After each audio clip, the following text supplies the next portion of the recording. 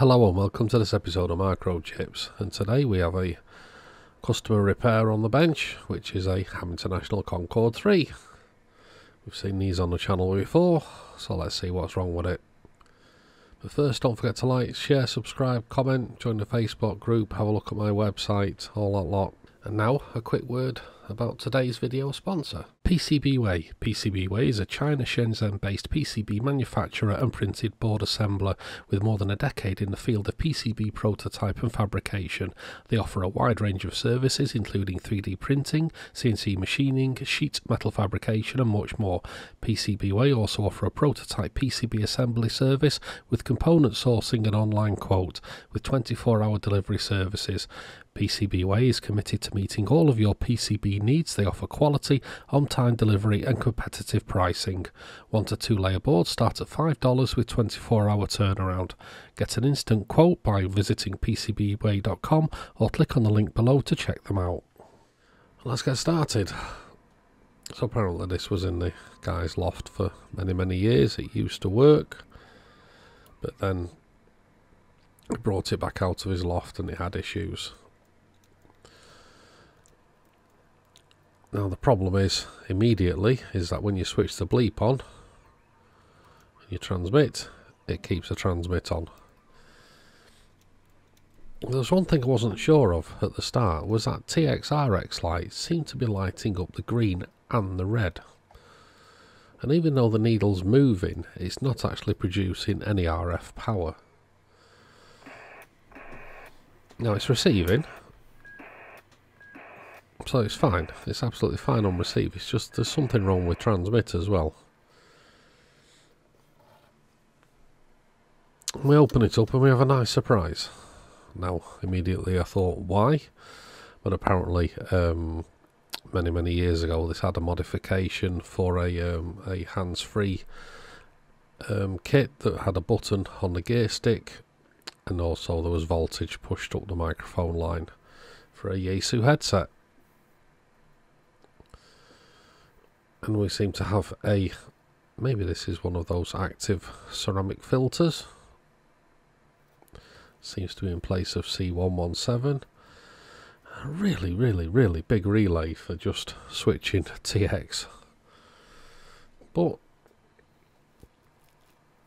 interesting. Just having a look at the back of the board. Looks like there's been a little bit of work around that channel inversion unit. Maybe that's been replaced sometime in its life, but everything else looks fine. No other signs of any mutilation. So let's have a look at the AVR capacitor, and of course it's been leaking and it's rotted the track, so we're going to change that and put some vinegar on it just to stop any further corrosion. Little did I know this had already happened. So we'll change the AVR cap. Just going to read it first. In the meter should be 330 microfarad, and it's definitely out of spec, out of tolerance. Probably still works, but it's definitely leaked all its juices all over the board and rotted the trace that lives right next to it. And even though the trace kind of looked okay, we're going to find out later. So a bit of vinegar onto it just to stop it rotting any further. In hindsight I should have measured it straight away.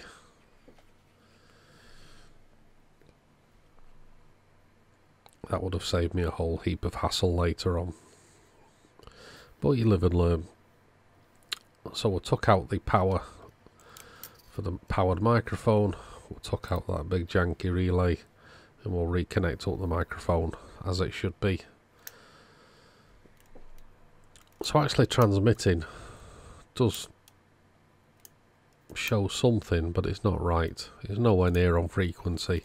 It's not giving any RF power. The tiny SA is struggling to receive it.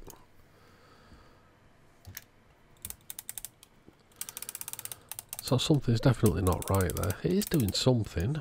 you see as I'm changing the channel, it is changing the output, or some output frequency. But it's not right. I'm still concerned about this RX and TX LED. I'm sure the green LED should fully go out when in transmit. So anyway, let's go further into it, see if we can find out the problem. We've got multiple problems to sort out. We've got the bleep to sort out, and we've got the transmit to sort out. So we're going to have a look at the bleep module. So that's that thick film unit there. I've been advised it could be one of the transistors on the thick film. So we're going to get that out. So put a little bit of flux on it just to liven up the old solder and make the desoldering nice and easy. So there's our thick film unit.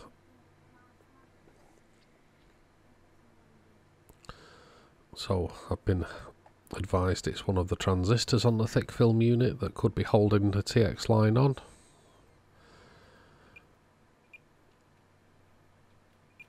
So I'm just measuring the suspect part, and it is measuring leaky across one of the junctions. So have we found the issue? Now this board is covered with a conformal coating, which is going to make getting this part off even harder. So eventually I just go medieval style and just cut it off. I'm just going to tidy up the solder joints. We've got a new surface mount transistor. I had to put it on a piece of paper because it was actually melting the cloth underneath.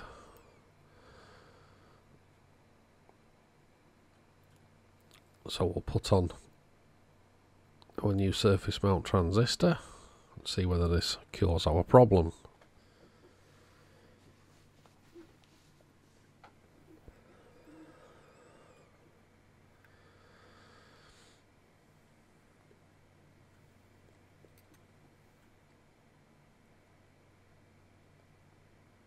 There we go, that should be good enough.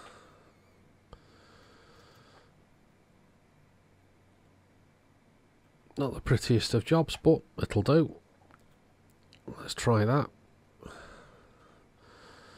So we'll solder it back into place. Just tack the centre pin so it doesn't drop out, and then go over it. Put the wire back, put the capacitor back, and it wasn't working.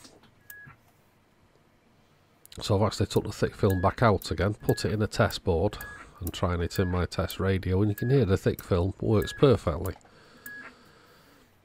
So there was nothing wrong with the repair. Now we've put in the customer's 4011 gate IC, and you can hear that's doing strange things. Replaced it with a new 4011, and that's good. So I've put a replacement 4011 back into the radio, and having a little look around on the internet, somebody said about D57, and sure enough it's leaky. I wasn't actually searching for the fault, this post just come up and somebody had the same issue, and funnily enough this diode is leaky.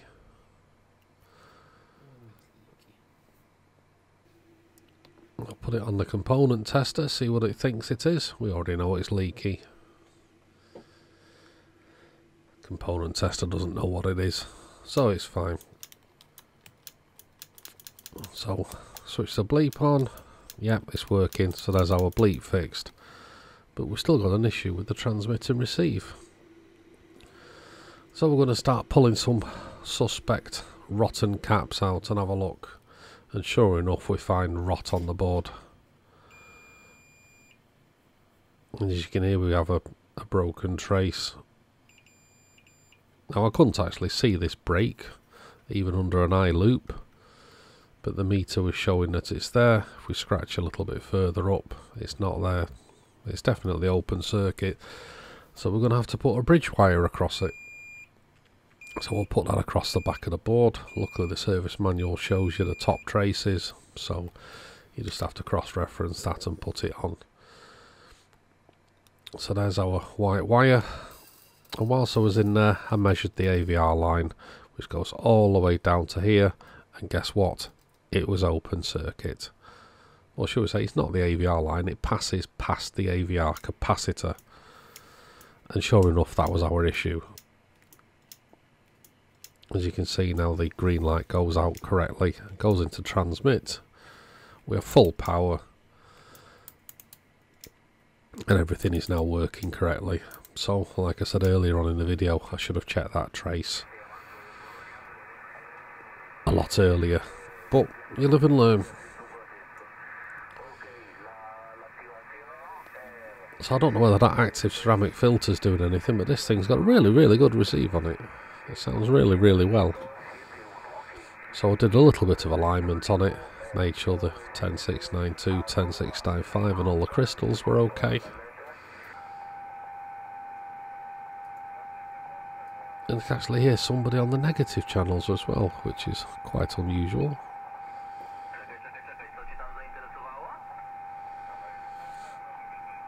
Anybody knows what that language is, please leave a comment below.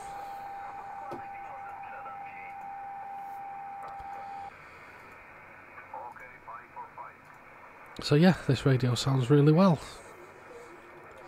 So I'm going to keep it on for a few days, make sure nothing else appears. But yeah, a good repair, I think. So what have we learnt from that repair? Check the rotten traces first, and even if they look there, measure them, because they could be open circuit and they could be causing you a problem. But anyway, thanks for watching. Don't forget to like, share, subscribe, comment, join the Facebook group, join Patreon. Have a look at my new website with all my CB modification boards on it. And thanks for watching, and we'll see you in the next episode.